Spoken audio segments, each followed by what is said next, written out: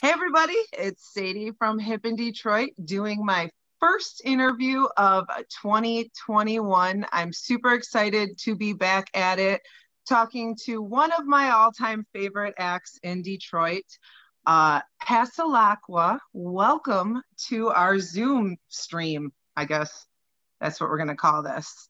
It's good to Hi, be in Brian. the Zoom stream. Hi. Brian, so good to see both of you. Good to see you too. Yeah, you as well.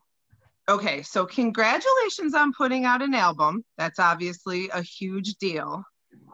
But I just have to start with, I go to research this and I start reading Milo's article and I'm like, wow, it's been 10 years since they put something out. Well, I must have not known about that because it can't be that long ago since, I'm like looking and I'm like, nope, it's that long ago. It really, like time has flown by, but it seems like I was interviewing you 2 seconds ago. I don't know. It just kind of shocked me. I don't even know what my point was. I just don't know how this happened. I don't know how it's like 8-9 years later and you guys are putting out another album. I think we kind of feel the same. Of 10 years went by really fast. A lot of stuff happens in 10 years. And now, like, looking back, you're like, look how far we've come, Yeah. And now, Brent, you have a son who just turned a year old. Mm-hmm.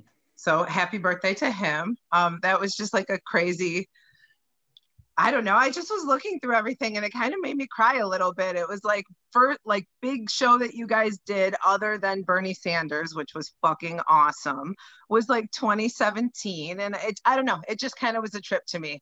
Speaking of Bernie Sanders, you guys did do his rally this past year before this lockdown. Was it 2019?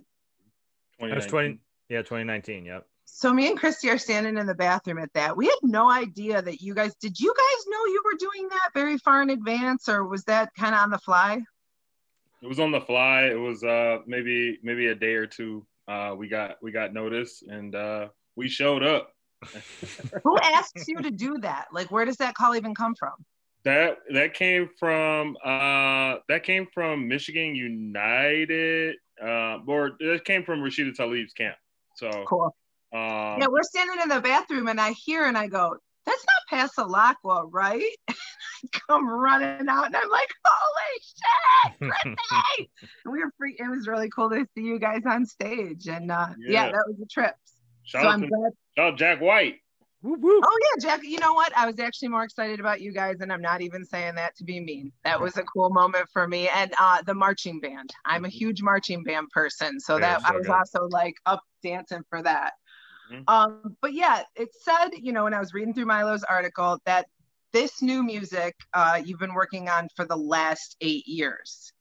Does that mean that you wrote all this stuff over 8 years and then recorded it this last year, or is this stuff that you've been slowly recording over 8 years?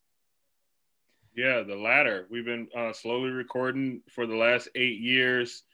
We talked about in that article with Jeff, just like this process of like, not being confident with the recordings, like, and I think about just the times that we were recording that project, and I talk about like the rewrite, like the power of the rewrite. Sometimes it's like not even rewriting it. It's just like re-recording it, to make it sound exactly how you want it to sound. And I know me, Brian, and Zach put a lot of time in making sure it sounded like how we wanted it to sound.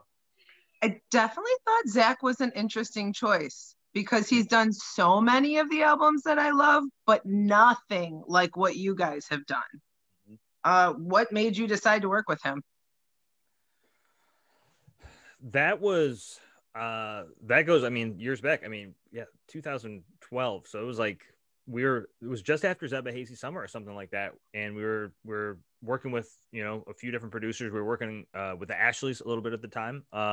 Shouts to Tom and Steve, and then we started working with Zach. We just felt like a really natural connection. We started working with him. We were introduced via Chris Johnston, I believe.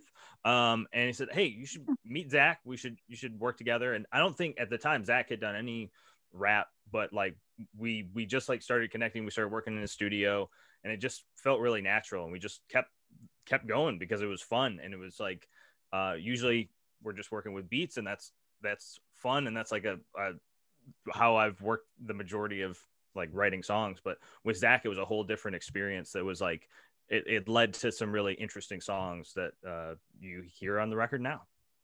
Yeah, and there's like a little bit of chanting and like wop wop, like I don't know, just some choruses. Like you can really, it's a party album in a lot of ways. And I just was like, I could picture myself listening to it and like how much fun I'd be having at a live show. Like, oh, this would be the hook. Oh, we'd all be dancing to this part. Like, you know, and then there was a couple serious tracks. And then Joni, I've heard you guys perform that so many times live. It was nice to finally hear that recorded. It sounds great. And then the single and like the sort of video is this Catman dance thing. You have to explain it to me. I don't understand. Is there something I'm not understanding? Like, I feel like there's something I'm not getting. Like, there's a dance. Am I supposed to dance along to it? Am I supposed to already know about a dance? I feel like there's something I'm already supposed to know that I'm not getting. Are you using your claws, not your hands? And it says, wear my gloves. And I'm like, why am I supposed to wear my gloves? And why, when it cuts to you guys, is only Brent wearing gloves and Brian's not wearing gloves? And then the cat guy's wearing gloves. Like, what am I missing here? Stop laughing at me. Brent, you want to take this one? So for me, I think music videos can be very repetitive. And so, I mean, you know, think about the Zach Ships, like Electric Six music videos and like the sounds and the visuals that he produced over the years. I think we wanted to go for something a little bit more just like atypical. And that's what came out for like from the sound and the song itself to the actual visuals. We wanted it to be different. I mean, it is different. It's good. It's catchy. It's fun. I like it. I'm just like, I don't know. I loved it. I just was like, there's something I'm not getting here. Like, I don't know. You guys are very clever. And sometimes I feel like I'm not as clever and I'm not in on the inside joke for some reason. You're listening to the song, so I feel like you're in, you know? That's true. That's true. Yeah, and also the other special thing that I was going through when I was going through your website is you obviously have a lot of new merch on sale. And you have a lot of the proceeds, not only from the album and the merch and a special crew neck, going to Living Arts. So I wanted to ask you guys a little bit about that, what the association is with that, why you want to support them. Sure. So Living Arts is an organization that supports virtual learning right now in a major way. So prior to COVID, Living Arts was in over 20 schools with residencies for students to learn different art forms, whether it be music, dance, theater, or visual arts. And so since COVID, we've gone all virtual. So we have artists on our staff that teach art strategies to teachers and students and babies, for families to have something to do throughout the day. So my day-to-day like benefits job is Living Arts. Oh, cool. Yeah, like as a program director, manager. And it's important that, we employ our artists and have fun things and activities to do for students and families. That's great. Yeah, so, we have a annual fund that we started. You can go to livingartsdetroit.org and check out, what we're doing to raise money. And then Brian, was the 100th donor. Yeah. So it was only appropriate to kind of like double up and share promo and really like, in the nonprofit space, I think it's important that artists, give back. Well, and help, train the next generation of artists and kind of teach them how to make things. I don't know. I always feel like it's my job at this point to teach younger people how to do it better than I did. Yep. I'm like, here's everything I did wrong. Don't do this. Move forward. Yeah. 100%.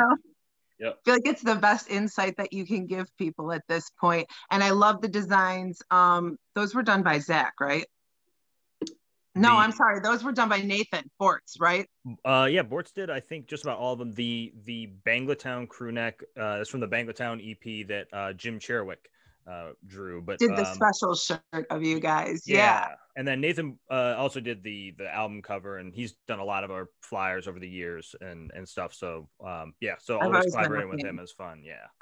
Yeah, he does really good work. So yeah, definitely. I know you guys have pre-orders going on right now for like the first round of things. So in a lot of it, you can get the shirt and the album or a cool sticker. There's a Bernie sticker.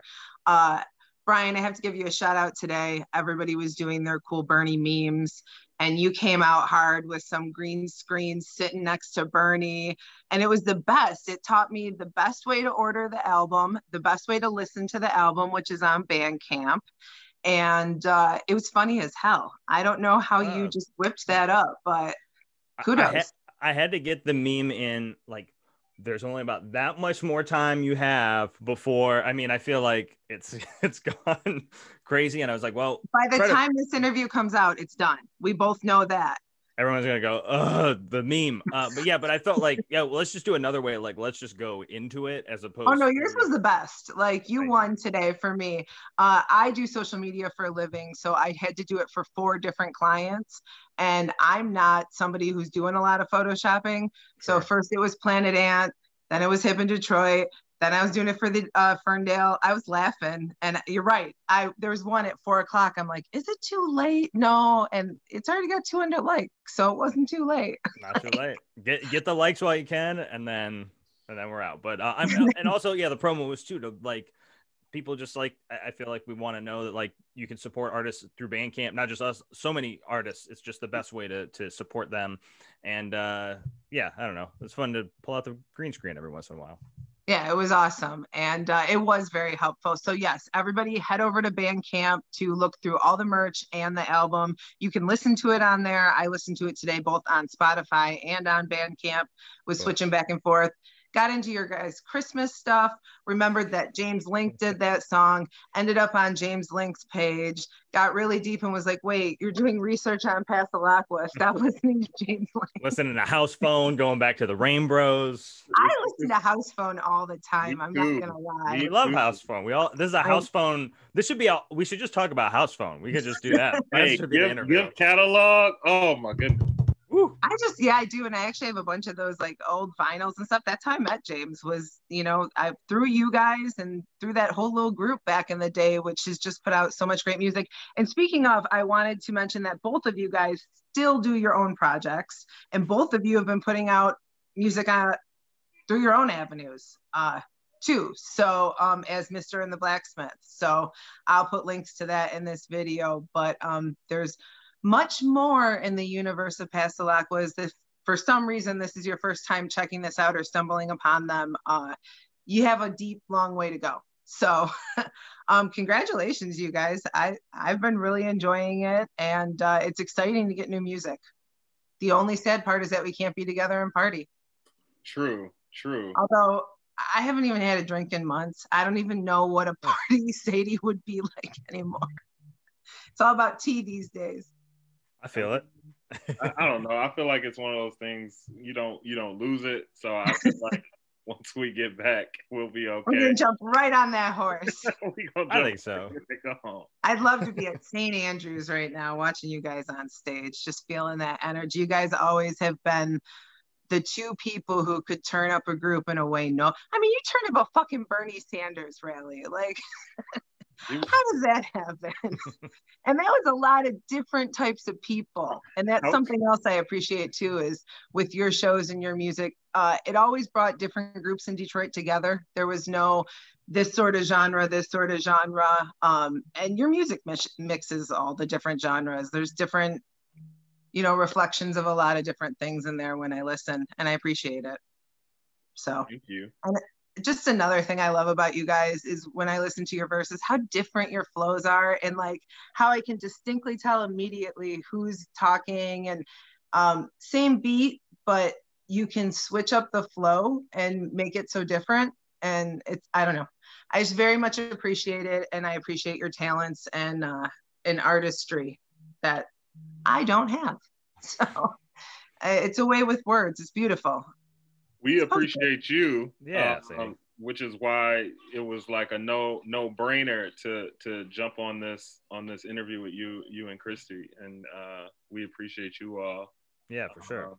Yeah, I can't wait till we're doing this again in person. So cool, everybody. I will put links to everything below this, but definitely support local music. Make sure that you follow so you can keep up with not only the best memes from Brian, but the latest music from both of these guys. So I'll put the links to both your Instagrams in there too. And yeah, what is your hope for 2021? First, Brian, go.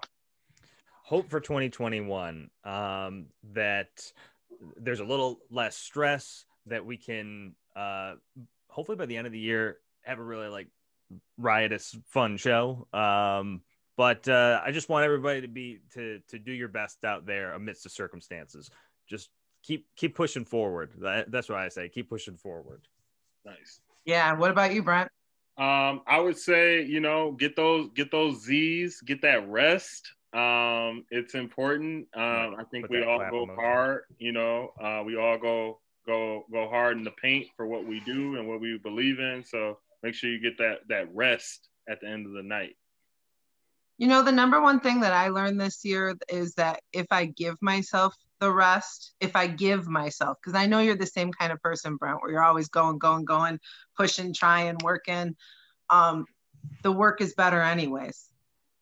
Like if I take the pause, and it's like, sometimes I just have to remember, like, no, you're actually going to do this better tomorrow. Go eat a snack or walk or, I've done a lot of walking this year, a lot of walking and a lot of riding my bike. And I enjoyed both a lot. So it's a good pause. You got to take those pauses. Yep. Ready for unpause.